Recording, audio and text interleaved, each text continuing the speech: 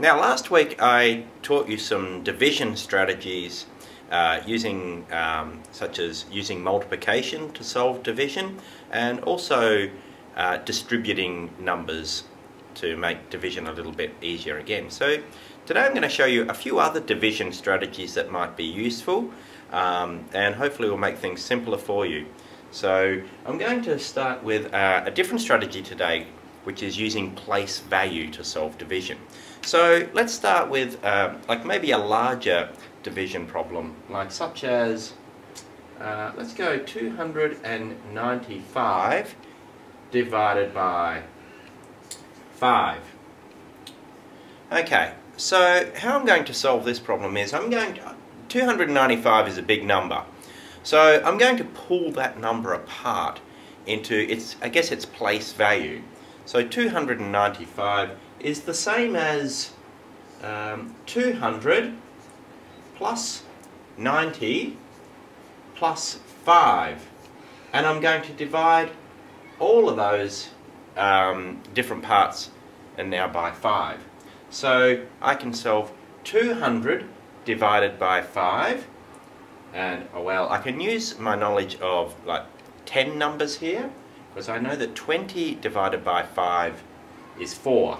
So 200 divided by 5 is 40, and 90 divided by 5 is 18, and 5 divided by 5 is 1. And now that I've solved each of those parts separately, I'm now going to put them all back together again, and 40 plus 18 plus 1 is 59.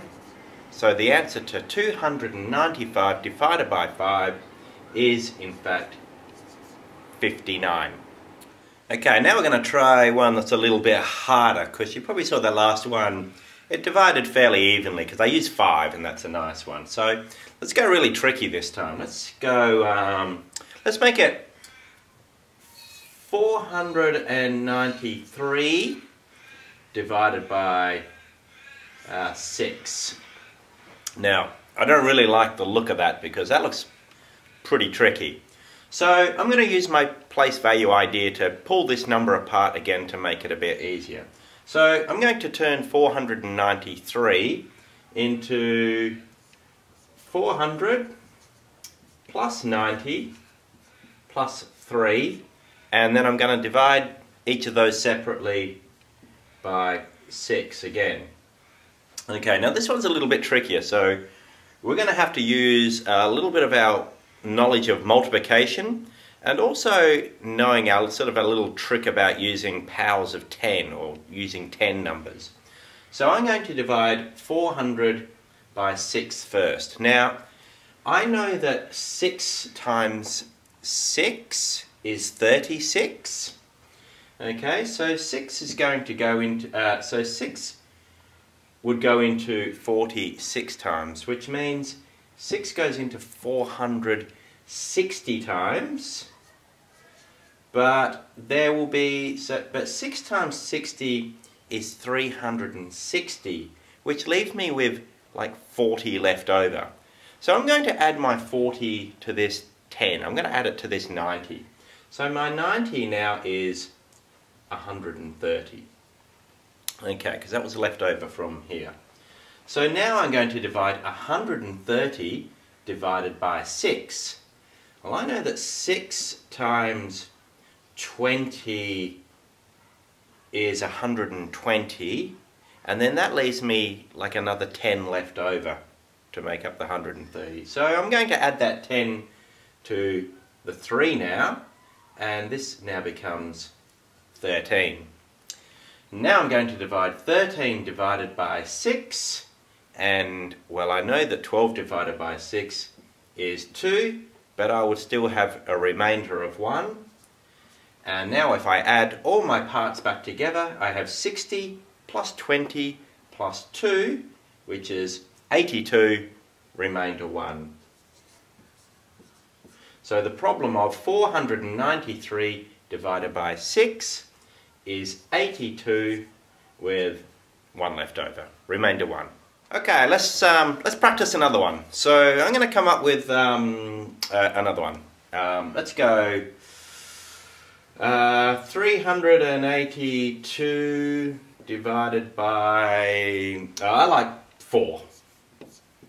Okay, so now I'm going to use my pulling apart place value idea again. So I'm going to change 382 to 300 plus 80 plus 2, and I'm going to divide all of those parts here by 4.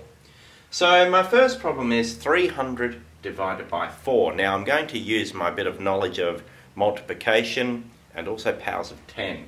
So I know that 4 times 7 is 28. So that means 4 must go into 370 times, but there's going to be like 20 left over. So I'm going to add 20 onto here. Now that's because 4 goes into 37 times, because 4 times 7 is 28, and 2 more would be 30, but I'm dealing with a power of 10. So 4 times 70 would be 280, and another 20 makes it 300. That's where that 20 came from. So now 20 and 80, this now becomes a 100. So 100 divided by 4, well that's easy. That's 25.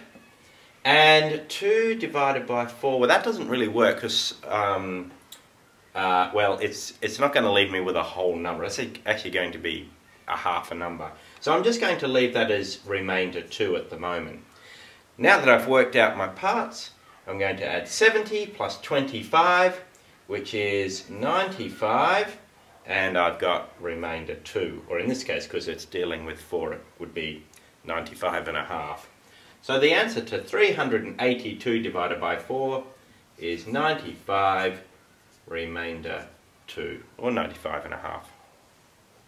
Okay, now I'm sure at this point you're probably wondering why you haven't seen something that looks like this yet.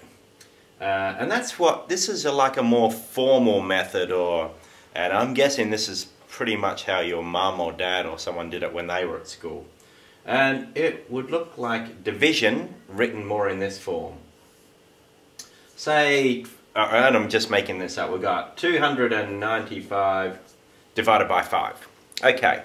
So let's have a think about what this means, and I'm going to use my pulling apart method again. This is a way of doing it. So again, we can say 5, and I'm going to pull this number apart into 200 plus 90 plus 5. Okay, so now we're going to solve each of the place value parts separately. So 200 divided by 5, because I can use my knowledge of multiplication and powers of 10. So 5 goes into 24 times, so 5 will go into 240 times. And now I need to solve 90 divided by 5, or how many times does 5 go into 90? And I know that 5 times 18 is 90. And then my last remaining part is 5 divided by 5, which of course is 1, and when I add my results together, I'll have 40 plus 18 plus 1, which is 59. So that's just another way of setting out the problem. Okay. Now we're going to have a look at this another way, and a way that you've probably been used to having it explained to you, but I'm going to explain it. I'm going to explain it my way. So let's say if we've got a question like 8, how many times does 8 go into 356? Or what's 356 divided by 8? Okay, now you've probably heard this before. We say, how many times does 8 go into 3? It doesn't work. Well, in actual fact, it does work, because in actual fact, we know that this is a 300 and a 50 and a 6. We know that 8 goes into 300. It does. But we often hear 8 goes into 3. It doesn't work, so we can't do it. What we're actually doing here is thinking about this place value idea as hundreds, tens, and 1s. So rather than treating the 3 as 300s, we're actually going to treat the 3 and the 5 as, I guess, 35 tens. The reason we do this is because it just helps us with our multiplication facts. So we can now ask ourselves, how many times does 8 go into 35 tens?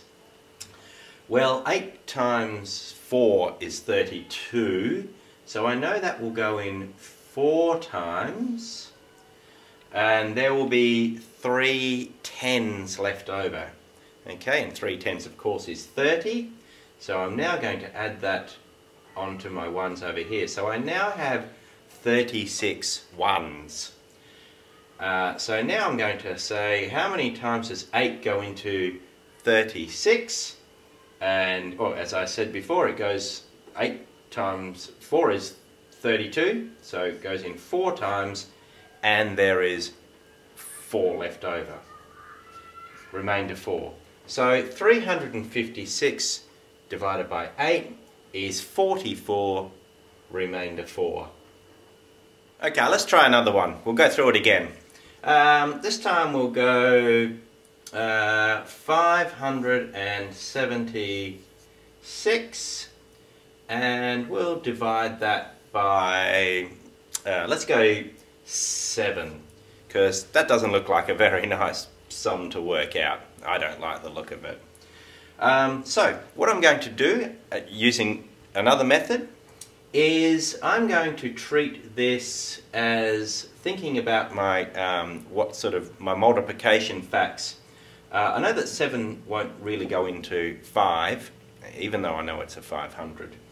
But I know that 7 will go into 57, which is 57 tens. Okay, so here are my my tens and my 1s. Okay, now I know that 7 times 8 is 56, so and that would leave me with 1 left over, or 1 tens left over. So I can carry that over into my 1s, so I now have a 10 and a 6, which of course is 16. And now I can ask myself, how many times does 7 go into 16, or 16 divided by 7?